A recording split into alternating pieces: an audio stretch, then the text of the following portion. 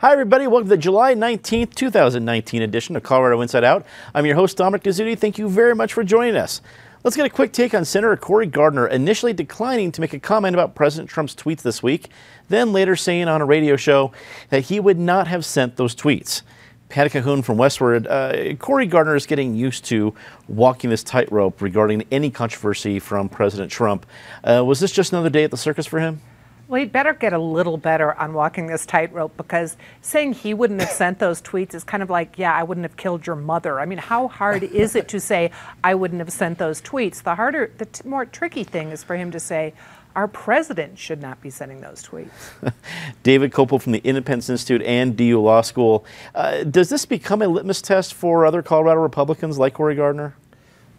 Hard to say, but here is my comment, that Donald and the Mean Girls are all bigoted, childish, ignorant, vulgar narcissists. And their mutual interest in their play fights on Twitter and cable television is to distract the public from reality and suck the public attention into the vortex of their asininity. Definitely not Fetch. Speaking of Fetch, Ed Seelever from Denver Business Journal joins us. Ed, what do you think is, does this controversy have any sticking power here in Colorado? I realize that it's been feeding the national news circuit for a long time. Does it have any sticking power here? Look, I realize that people want to get Cory Gardner's reaction every time Donald Trump says something stupid. I actually think Gardner's reaction should have been to not comment at all. Because let's face it, I mean, when Trump puts these tweets out, he wants you to talk about them. He wants to, as David said, distract from the issues out there. And when Democrats continue to harass Cory Gardner about every one of Trump's tweets, all they're doing is playing into the president's hand. Frankly, if I were Gardner, I would have said, that tweet doesn't rise to the level of my making a comment on it, and move on to something substantial like, I don't know, moving the BLM headquarters to Colorado. Megan Schrader from the Denver Post, the editorial page editor, thank you so much for joining us. Megan, do you think Democrats will make more hay of this, seeing that Cory Gardner has a litany of people who are running against him, or does this just draw more attention to somebody, as Ed was pointing out, that enjoys it? So it is a dilemma. Democrats have set this up for years, crying wolf, that Republican candidates are racist and bigots. And now that we actually have someone who is racist in the White House, I think his tweets showed that. I think his inability to respond appropriately to the chants at his rally show that he is racist and playing to promote those voters to vote for him. Are their cries calling on deaf ears?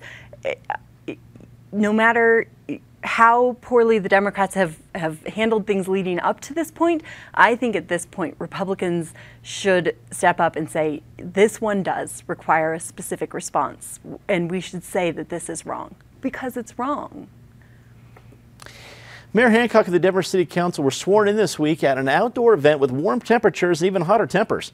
Mayor Hancock laid out his plans for his third and final term in a speech that protesters attempted to shout over at times. Among Hancock's stated priorities were using the state's new process to consider raising Denver's minimum wage and a renewed dedication to more bike lanes in Denver. Patty, did you see anything new, or at least a different plan that was different from the last 8 years from Mayor Hancock in his inaugural speech? Well, yes, because now that he's finally a lame duck, we have the geese protests, which added something new. The rest of it wasn't new. It's the same themes we've heard, both from the mayor and from people around this city. The homelessness issue is still huge. We were promised by the Anti-300 campaign that Denver can do better. We have yet to see any evidence that Denver can do better, and that is going to be the hot topic of the next several years. Minimum wage is still going to be an issue. Bike lanes, scooter lanes. I mean, we have a lot of things on our plate, but I think the rising rent and the unaffordability of this town and the homelessness issues remain the top topics. David, you and I agree on an important issue brought up by Mayor Hancock, which is bike lanes. I think both you and I feel that more bike lanes in Denver, especially a town that at least sees a significant amount of snow a decent part of the year, is silly with as many cars as we have.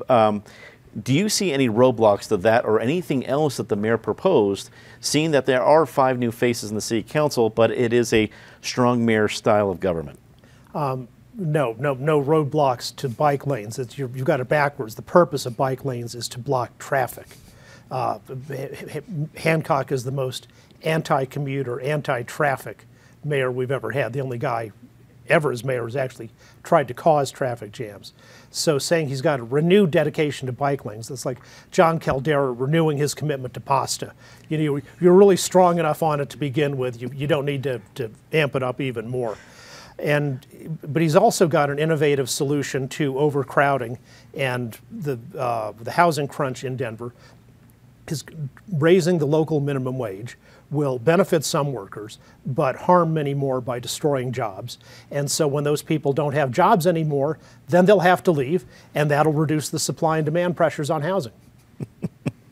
Ed, you were there. This is your story that we used to build this topic. What do we need to know about what happened at the inaugural speech? Well, I'll tell you what surprised me. Ever since Hancock was reelected, like literally minutes after it was official, he was using a line with the press saying, "I've been told not to waste a 3rd term. This is the chance to go out and do bold things, to keep in line with the voters, but maybe take steps that wouldn't go over quite as well in support of your vision that the voters just backed."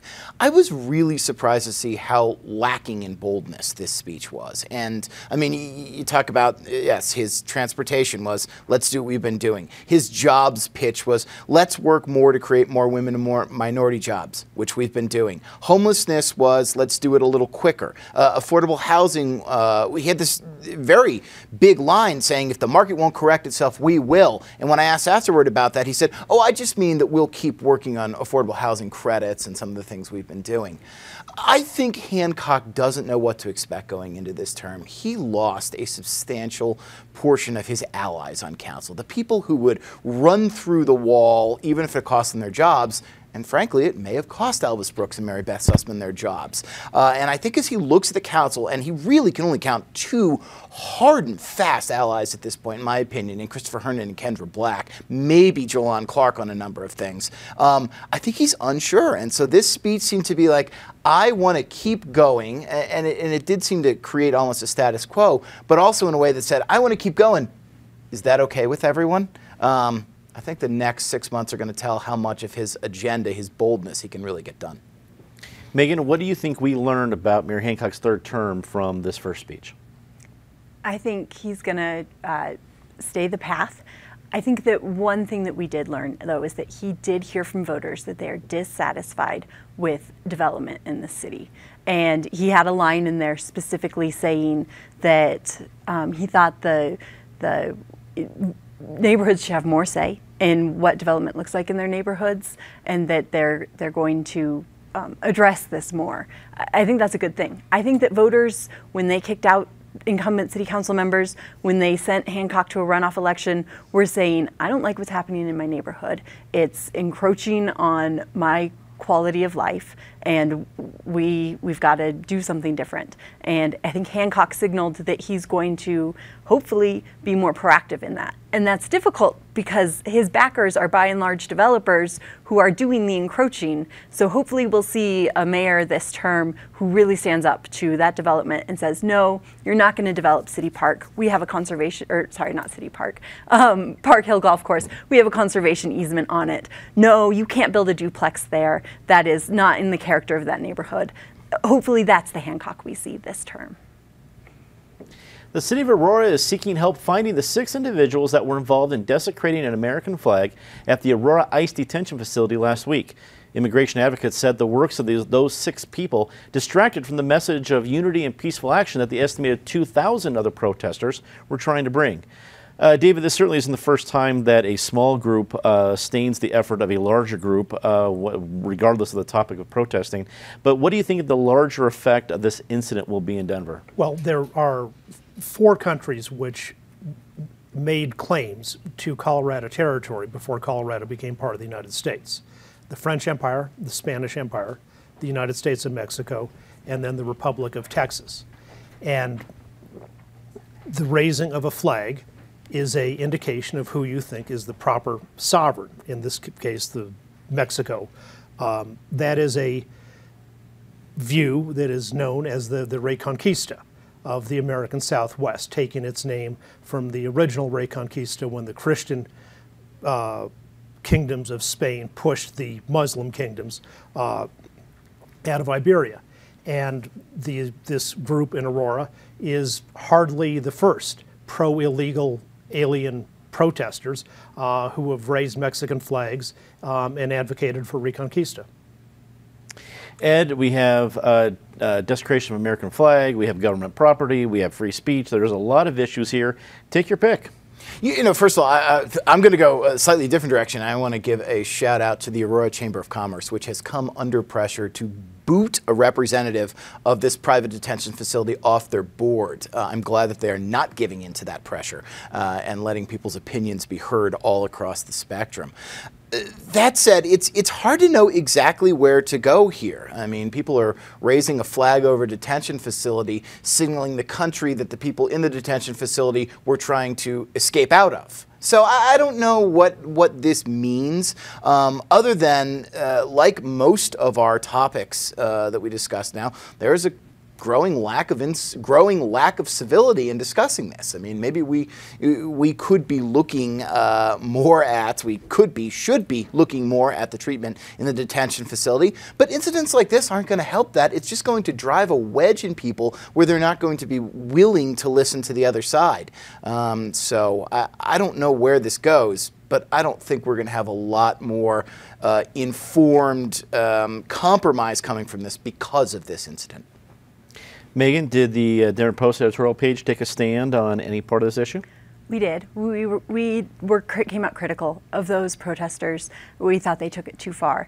And this is a difficult subject, right? Because there is a long history of civil disobedience in America to push for changes when our government is doing something wrong. And I do think that our government has got to provide better housing for folks that we are detaining, especially those who are seeking asylum. Those are not criminals. Those are people who are coming to our border looking for help. They are refugees in essence, saying, help us, and we are putting them in detention centers. The conditions have got to be on par, if not better, than refugee camps. And if they can't do it, they need to get the UN in here. If the GEO, Group CEO, cannot provide better conditions for these individuals than a refugee camp, we need to shut them down, have the UN come in and do it.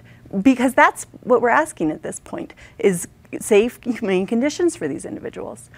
That said, the protesters did take it too far. They violated a law that was unrelated to what they were protesting, right? They trespassed, they violated personal property. So it's a difficult line to draw, but I think they went too far. Patty, does this become a bigger issue moving forward in Colorado? It's a bigger issue around the country. That's one of the problems. You had a protest where there were about 2,000 people, and for the most part, everyone was well behaved. They stayed on message.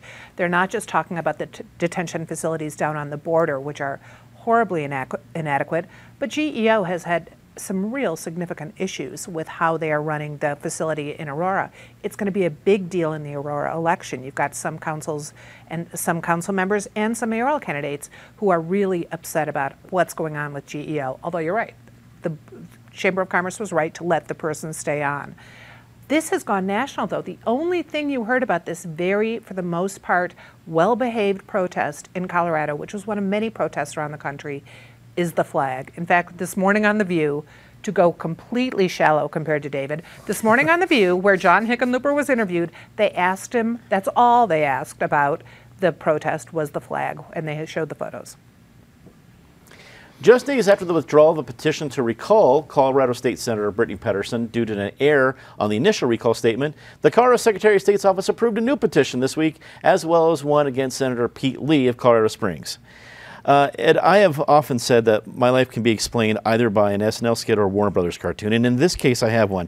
There's a Warner Brothers cartoon called Wild Wild World, where basically they do a Tex Avery style of they found a documentary from way back when the cavemen were living with dinosaurs. And you see how cavemen were living. And throughout the cartoon there's these group of cavemen hunters. They're going to decide they're going to hunt down a dinosaur, and they come up to a big dinosaur and they throw rocks at it and arrows and everything else, and the dinosaur brushes them away. And a few minutes later in the cartoon and they come back and they go to another dinosaur and he stomps them and they go to another one. It feels like I am watching this cartoon over and over again by saying, here's another, we're going to recall this politician. Yes, she won by 18 points, and the recall effort is by the person that she beat by 16 or 17 points, but we're still going to try it. And then they're going to go off to the next person. I could be crazy, would not be the first time accused of so. What do you think about when you see yet 2 more recall efforts come out this week? Okay, so I'm gonna step aside from the issue of whether or not recalls should even be used at this point, because I know my colleagues are going to talk about that. I want to go back to 2013 when there were 2 successful recalls of John Morse and Angela Harone, and what made them successful? Well, there was a hot button issue that people did not expect those leaders to be voting on the way they did, and that was gun control. And they went into 2 districts that were either swing or Democratic leaning, but districts where they knew gun control, despite that status, was very unpopular in El Paso County and in Pueblo. So that's what you have to look at here. What were the hot button issues that were going to make people pull someone out of office this year? Well, maybe it's the oil and gas regulations. Maybe it's sex ed regulations. I don't think so. I think oil and gas is probably the hottest one here. So what would you need? You need to go into a district where people are going to be unusually pro-oil and gas despite electing a Democrat. They had that opportunity with Rochelle Galindo up in Greeley, and I think she would actually probably face a really tough test maintaining that seat. But in the face of potential recall and a police investigation into her treatment of campaign staffers, she resigned. Now it feels like they're looking for other targets. I'm not sure Jefferson County is up in arms about oil and gas regulations because oil and gas development isn't going on in Jefferson County, and I don't think they feel the impact that other areas might of these regulations. So I'm not sure that Brittany Pettersen is the best example here. Now maybe Pete Lee is the best example. Pete Lee actually holds the seat that John Morse was sitting in when he got thrown out of office. But this is an interesting case too, where Republicans should be careful on this one, or the people behind it, because Pete Lee is essentially the guy who killed the Paid Family and Leave Act this year by having too many questions on it, and is actually turned out to be kind of a Republican ally, or at least not an ally, but someone who is willing to step in and question his own party on business issues. And now they may be losing the goodwill they could have in crossing the aisle with him by trying to go after him. So to answer your question in a very long way, I'm not sure why these 2 are being targeted. I'm not sure these are the best targets. Megan, how many of these efforts need to fail before it is no longer considered a strategic move? I think they're going to keep trying to do this until there's enough failure rate that they say it's not worth our time and not worth our effort. So people need to do their homework now so that when they're approached at the grocery store, they can decline to sign and do so knowledgeably, right? That they're not caught off guard and they just sign the petition because, well, it sounds reasonable. If you're out here, they must have done something really bad. In fact, these individuals have not done anything nefarious or untoward that would warrant their recall in a traditional sense, that they have violated the trust of the public. You know, they took progressive Democratic votes on issues that they said during the election they would take progressive Democratic votes on. And so I think that we need to shut these down now before they make it to the ballot and send a message that recall should be used rarely. Patty, it seemed among the reasons that basically had to sum it up, it was this person should be recalled because they voted with fellow Democrats like a Democrat. I didn't see anything else there. Perhaps I'm missing something. What do you think? It was shocking, wasn't it, to see that they had done what they were expected to do. And of course, we also have the recall effort against Jared Polis, which calls for a lot more signatures, but will have people out talking about it. This is not 2013. It's people are tired of this kind of fighting. I mean, you have enough time to just campaign for someone else for the next election. But right now, this is so counterproductive, and these are the wrong 2 people to target. We'll see maybe in the next session there could be some people who really go against what they promised during the campaign. But so far, these 2 aren't it. David, Rocky Mountain Gun Owners is running the recall effort for Senator Lee in Colorado Springs. Is this less about a recall effort and more about raising money for Rocky Mountain Gun Owners? Well, if you said Rocky Mountain Gun Owners, the answer to anything is always it's more about raising money. I'd agree with that the Brittany Pettersen recall seems completely hopeless. Lee may be a chance. I'm not so sure about that. And I'd agree. This is, I think it's a waste of time and energy on by a bunch of activists that could be better spent on projects with a higher possibility of success. CDOT has begun its investigation into what caused the soil and concrete failure on US 36 this week. Because of the unique public-private partnership set up for the expansion of US 36, who is to blame and who is responsible for the cleanup is still in question. CDOT approved $20.4 million for the cleanup on this Thursday. Megan, is this going to bring a sharper eye to other public-private partnerships, just like the one that's going to be dug up in I-70 in the middle of town that's happening as we speak? Absolutely. I think you look at what just happened with the US 36 project. You look at the debacle going on with the Great Hall Partners, P3 out at the airport, and their legal wrangle right now to find out who should be on hook for that money. You look at RTD's problems with their public-private partnership. You know, that technology perhaps should have been abandoned a long time ago, but the P3 pushed forward with it, and now we've got a light rail system that has struggled to open. This is perhaps the nail in the coffin of public-private partnerships in this town.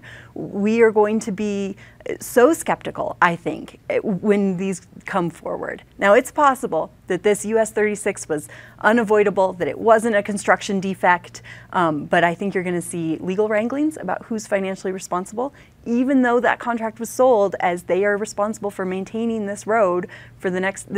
I think they're going to fight it and try and get CDOT to have to pay these millions of dollars. It's going to be ugly. I think that this could be the end of public-private partnerships in Colorado. Patty, does this mess only get worse? Well, in the meantime, it's going to be a boon for any lawyers who deal with public-private partnerships. The only other beneficiary I can see, and I saw it a lot as I was driving back and forth on the back roads from Boulder this weekend, is the Rocky Flats Bar and Grill, which just reopened on Highway 93, very conveniently when you've got 36 going down. David, what do you think? Legally, is this thing going to be as messy as what the highway looks like right now? Yes, but the highway will be fixed in months, but the litigation will go on for years. But you got to give a lot of praise to CDOT for how well it's handled things. They got the lane adjustments done a day ahead of schedule so that they were working on Tuesday. And whatever else you say about remodeled 36, both directions are so wide with large shoulders that they have the room to have two well-functioning lanes going in each direction, just using the westbound side of it. So that was the road design itself had a good backup for what this construction defect appears to be. Ed, wrap it up for us. I'm going to have to disagree with Megan on the public-private partnership aspect, and that is because CDOT is essentially building its model around public-private partnerships now. If you're going to really build a front-range rail or a metro rail into the mountains, as Jared Polis is really pushing to do, you're going to need private partners on this. So I think there will be a lot of investigation into this, but don't expect to see the state turn away from public-private partnerships just because a couple of these have not worked out. It's time for our very favorite part of the show, Disgrace of the Week. As always, Ms. Calhoun, please start us off. Well, you know, so as we sit doing this show, you can feel your email box filling up like the Titanic. But that doesn't mean you're not going to go look at those emails. The fact that Colorado managed to lose an email address that people were supposed to use to complain about the potential for child abuse, for 4 years, no one checked it. They did switch addresses. There was an explanation, but not a good one. It was disgraceful. David. Ladies and gentlemen, college freshmen and other students, Ms. Patricia Calhoun is a female American journalist. She holds down the fort, battling against idiotic, stupid, and crazy behavior. And if you're starving, her paper's restaurant reviews make it a cakewalk to put yourself in a food coma. What I just said was 14 violations of Colorado State University's new speech guidelines. As Mr. George Orwell wrote, waging war on the language of normal people is part of tyranny, which brings my CSU wrong speak count up to 17. Ed. The Circle K Mexico, which put out a ad for Secretary's Day this week, advertising a combo deal on chocolate, wine, and condoms. I stopped counting how many ways I was offended after a little while. Somebody should think that may not be a good business plan. The producers of Mad Men probably think that still goes a little too far. Megan. It was some late breaking news last night, but there is a scandal brewing at the U.S. Supreme Court, the Colorado Supreme Court. They had an administrator resign over a very questionable contract, $2.5 million contract that was awarded to an employee after she had been disciplined, and part of her resignation agreement was to wipe her record clean. It looks very bad. I think that an independent investigation might need to be launched to find out why she was given this very lucrative contract. Great investigation by the Post. Time to say something nice about somebody. Patty? Slow Food Nations, which is in town this weekend. Great events all over. David? The anniversary of the moon landing. What a phenomenal accomplishment with so many people who worked so hard to make it happen. Hear, hear. Ed? We've been talking about the need for rural economic development for so long we lose track of it. This week we see BLM moving to Grand Junction, and on a lesser scale, we see 98 jobs potentially going to Montrose and 171 to another rural area of the state coming through the Colorado Economic Development Commission. This is a good week to celebrate our rural areas. Megan? RTD gets a lot of negative press. I got to give them props. They implemented a low-income rider fare. It's been long overdue, and it's a very good thing. Before we go tonight, I want to let you know about a very cool programming marathon we have tomorrow. And David didn't even know about it, but it was a great segue. Tomorrow, July 20th, we're commemorating the 50th anniversary of the moon landing. We're running all 3 episodes of the special American Experience series, Chasing the Moon, from 1 p.m. to 7 p.m. It includes some incredible footage and details of all the work and sacrifice that helped make the moon landing a reality. And that is indeed all the time we have for this episode of Colorado Inside Out. For everybody here at CPT 12, I'm Dominic Dezzutti. Thank you very much for watching. Good night.